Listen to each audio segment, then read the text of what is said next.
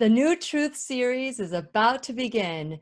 Tonight, we just finished our first meet and greet with Dr. Lorraine Day. And it was so nice to get to know everybody. But here's the thing. I had to capture a moment where Dr. Day was sharing about God's love, and I want to share it with you. If you open your chat, you'll be able to read what Victoria wrote. And because I want to make sure that I'm mindful of everybody's time today. Dr. Day, I would love for you to share a little bit about your background for people who are new to you and people who have learned to love you because you have changed their life. You have changed my life. I want to say thank you to you and let you have the floor if you want to share anything. All right. Well, I was raised a Christian. I had wonderful Christian parents. And I had a brother who was a wild man. He was not into drugs or alcohol or anything like that. Nobody was at the time I was young. But he was the Evel Knievel before Evel Knievel came on the scene. And so I was a good little girl because I didn't want to cause my parents problems, because my brother was always breaking some bone in his body. And so I did everything that I was asked to do. I went to Christian schools. In fact, I learned a whole lot about Revelation when I was growing up, because I went to a school where they taught a lot about Revelation and Daniel. We had Bible in school every single day, and I had that for not only all the years of grade school and high school, but in college as well. So I learned a lot about Revelation, but I did not know the Lord. I thought I was a Christian because I said I believed in God. I believed there was a God. But from my later life, I realized I didn't know the Lord at that time. But when I got to be in my early 20s, I realized that I was being asked to believe in a God and love a God who says, love me and I'll let you live with me forever. But if you don't, I'm going to torture you. And I thought, well, my parents would never do that to me. Never. If I was a serial killer, they would hate what I had done, but they would love me still. So I thought, who is this God? I can't get my mind wrapped around that. So many people think I left the church because I had Christian parents who were too tough on me, but not at all. I had wonderful Christian parents who disciplined my brother and me when they thought we needed it, but I knew they would never really hurt us. So I left the church really because my parents were such good parents. And I couldn't get my head around a God who was going to punish people for eternity or for even a time by burning. I couldn't get my head around that because there would be no goal in that. When you're burning, they say you have no second chance to turn your life around. So then when I got into medical school, I realized that that is the definition of a psychopath. Somebody who just likes to see somebody suffer, and it's not discipline, because discipline is remedial. It turns you back to right doing. This was punitive, just to watch people suffer. So when I was in my early 20s, I left the church. I was an agnostic for 35 years. I didn't know whether there was a God or not.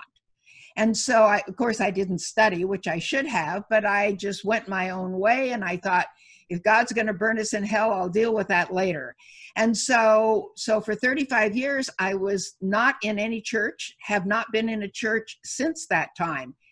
But I realized that it took 35 years for God to deprogram me from all of the orthodoxy that I learned, so my mind could be open to have my allegiance to God and not to my allegiance to a church. So when I developed cancer, as a doctor, I already knew. Now, this may not be acceptable to some of you, but I already knew doctors don't know how to get anybody well from any disease. As I said earlier, that's why I became a trauma surgeon, because if you're run over by a bus, you're shot or stabbed, you fall out of a window, whatever happens to you, you break a bone, I can put you back together again and you can go lead your life.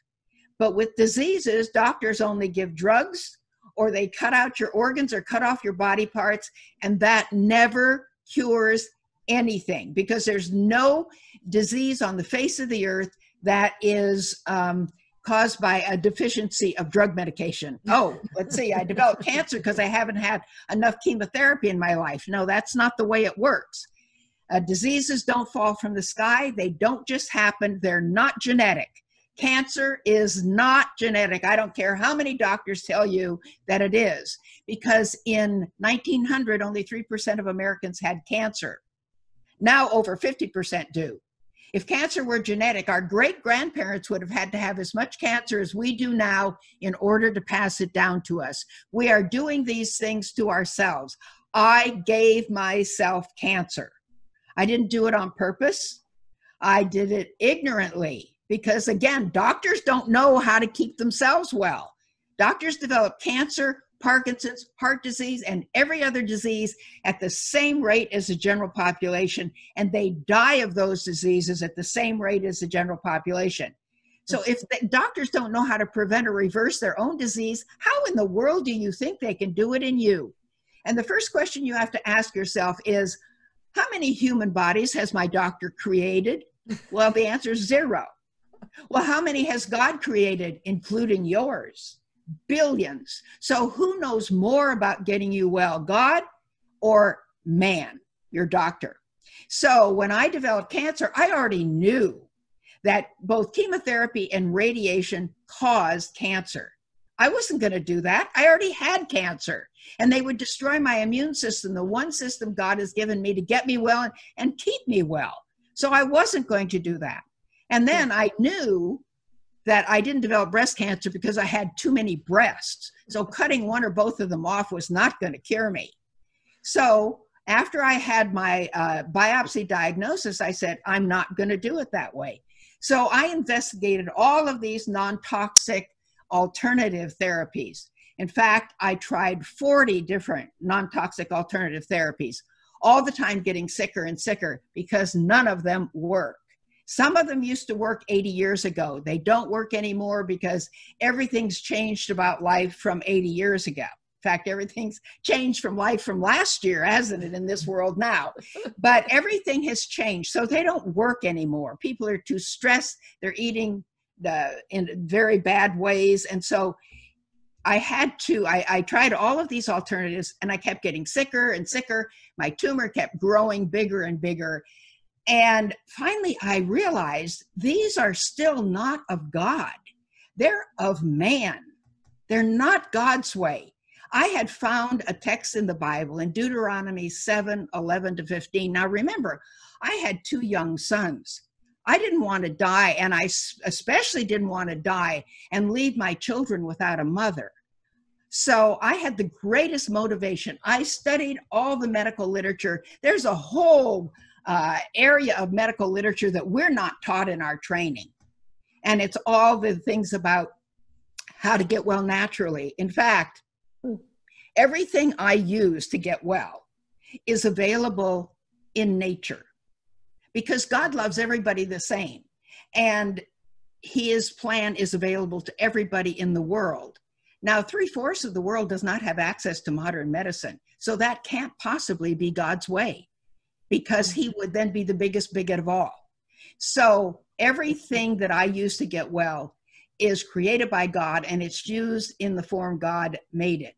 Now, if you go to a doctor and you're going to have an operation or chemo or radiation, you have to sign a consent that you could be maimed for life or die, and neither you nor your family will sue the doctor. Well, that means they don't have any confidence in their method of treatment.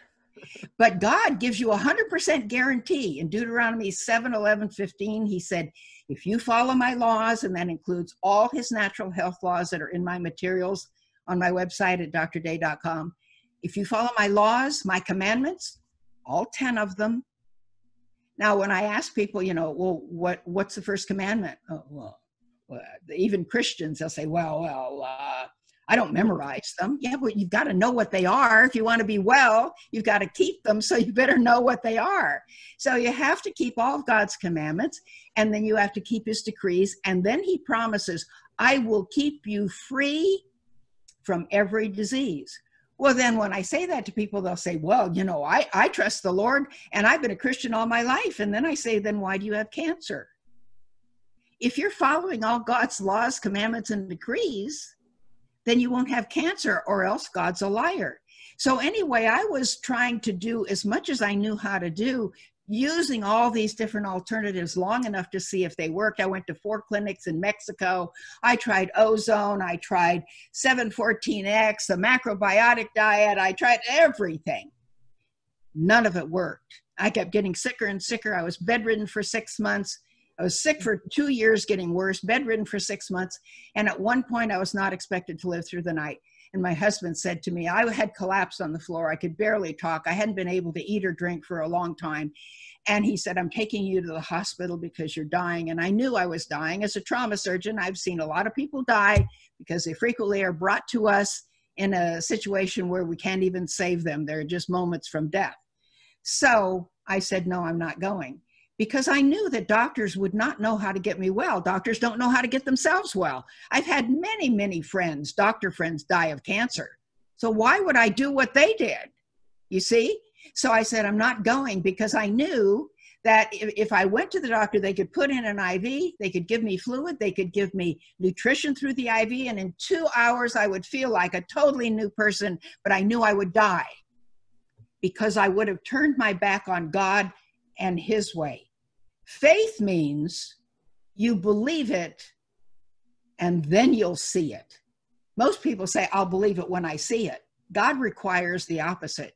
You've got to step out in faith and you've got to believe that God will do what he said. Now, I didn't just raise my hands to heaven and get well miraculously. It was a long, hard struggle. It took me 18 months to get well by following judiciously 100% all of the things in the plan, and it's a whole lot more than diet, a whole lot more than diet. So I was diagnosed with cancer. I was called by the doctor and told my diagnosis on November 1, 1993. By the spring of 97, I was well. I kept getting worse for 2 years, then 18 months it took me to get well. Since then, I've been totally well and cancer-free. I don't get sick. I don't get diseases. I've never been back to a doctor since my biopsy diagnosis. And so people say, well, how do you follow your progress on God's health plan? Well, I talk about that in my book, Getting Started on Getting Well, how you follow your progress. But it's not through a doctor, because if you're going to a doctor to confirm whether God's health plan will work or not, it won't work, because you are putting one foot in one camp and the other foot in the other camp. You've got to put both feet in God's camp and sign on completely and believe that God will do what he has said. So that began my journey. And that was when I prayed the following prayer the night that I was so sick. And I said to God, I don't even know if you're up there, but if you are, and you know my heart, you know I don't like you. You seem like a pyromaniac to me. You're going to torch me if I don't love you back. How can I love somebody who's going to burn me if I don't? And that doesn't make any sense, you see. I said, but I need your help, and you have promised in your word, if I follow your laws, commandments, and decrees, you'll keep me free from every disease, and I am dying. I need your help. And I also added, and if you're not like the churches teach, please show me. Well, immediately when I prayed that prayer, he opened my mind to a conversation I had had with my orthopedic surgeon mentor, Dr. Ted Beauville, 25 years before that point, where he had gone to medical school before they had IVs. And he had told me how they kept people, dehydrated people, alive before they had IVs. So immediately that's what I did. And I talk about that on my DVD, Cancer Doesn't Scare Me Anymore. And I kept myself alive for 2 or 3 days until I started turning around. I could start eating again because I had been too sick to eat. If I put anything in my mouth, including even ice chips, it would make me nauseated and I would throw up.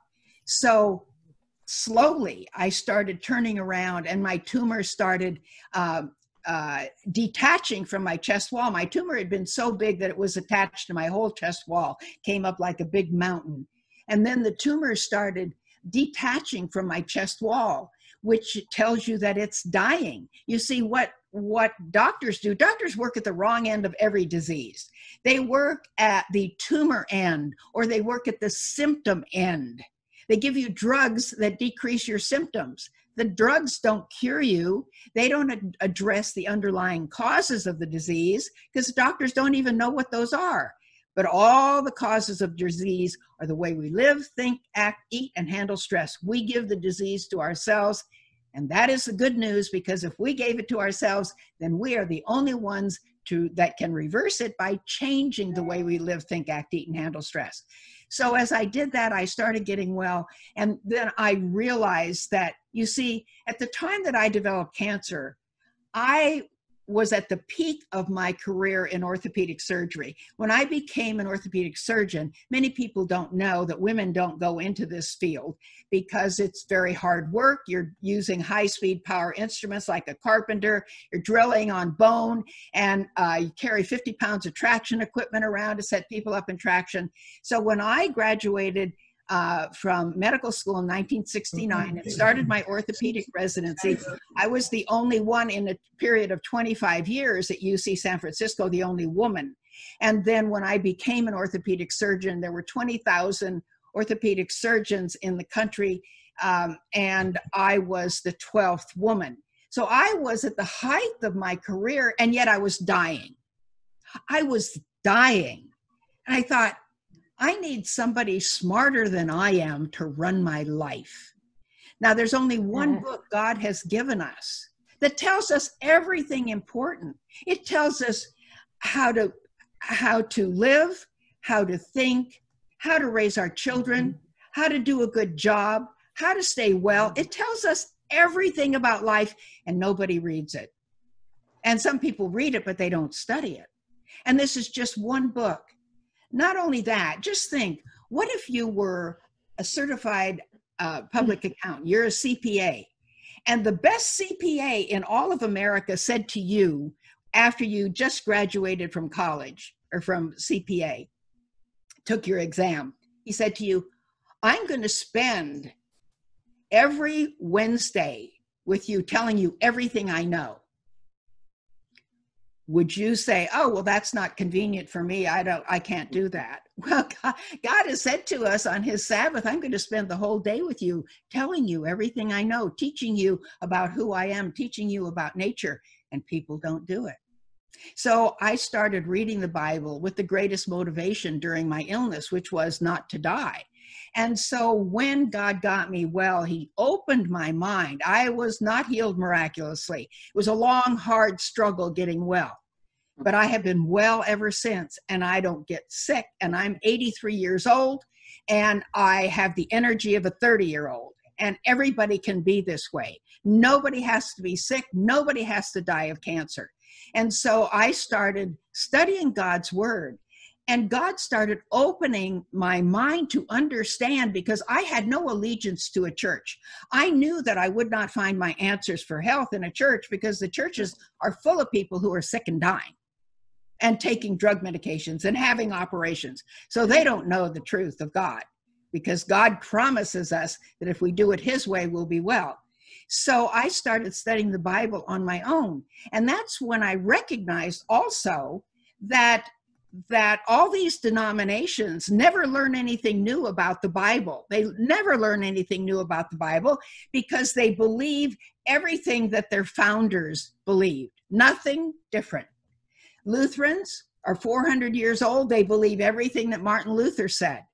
Well, you know, if we've got the greatest book that's ever been written by God himself, you'd think we'd learn something new. Because I learned something new every couple of weeks from the Bible, still, after all of these years. Because as we search for the Lord with all our heart, he opens up our mind more and more to truth. Studying Revelation and studying the rest of the Bible has nothing to do with superior intelligence. It has everything to do with obedience. Obedience to the way God wants us to live, think, act, eat, and handle stress, and search for him with all our heart.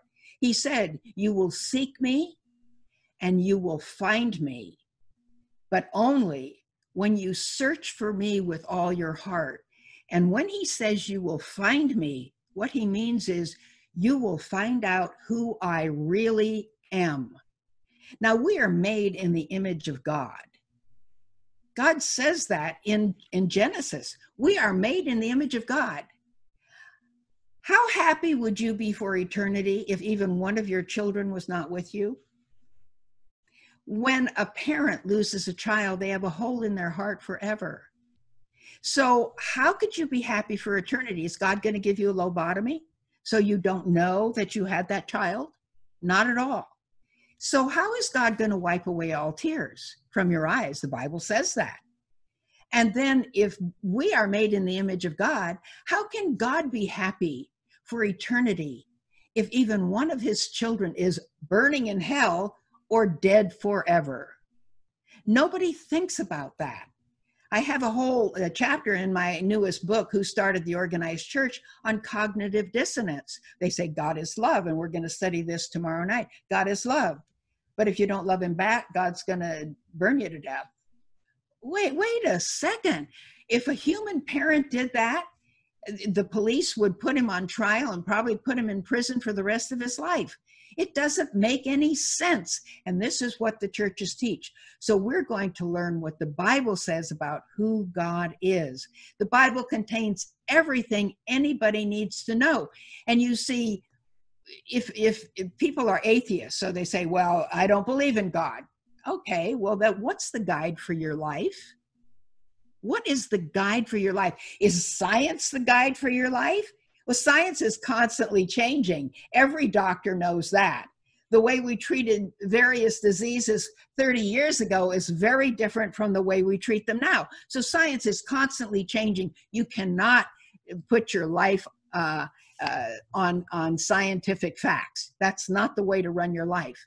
So what is the way to run your life? People talk to me about how to get well from cancer, and I tell them about it, and they'll say, I'll talk it over with my family. Well, how many human bodies has any member of your family created, and how much do they know about the physiology, anatomy, and biochemistry of your body? They know nothing. Talk to God about it. Read his word about it and see what he says about it. He's the one that made your body, and he knows how to make you well. And with what's coming on the world right now, including America, God is the one who knows everything that's going to happen. He's the one that he has not lost control of his creation.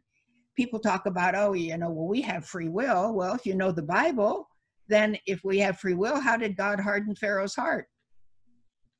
Pharaoh couldn't have had free will if God hardened his heart. The Bible says God sets kings up and takes them down. Well, then how can they have free will? You see, God says he's the potter, we're the clay. How much free will does clay have? Who would you rather have running your life, you or God? You see, we need God to run our life. And that's what I realized by my cancer that almost took my life was the best thing that ever happened to me, because God got my attention. And I turned to him, because even though in my secular life, in medicine, I was at the height of my career, but I was dying. So I realized I wasn't that smart. Everybody needs God to run their life. And that's what we're going to learn, because God has told us, he's promised us, I will tell you this beforehand. And in Revelation, he's told us all the things that are going to happen from this time on. So we're going to be learning that. And you will find that God truly is love.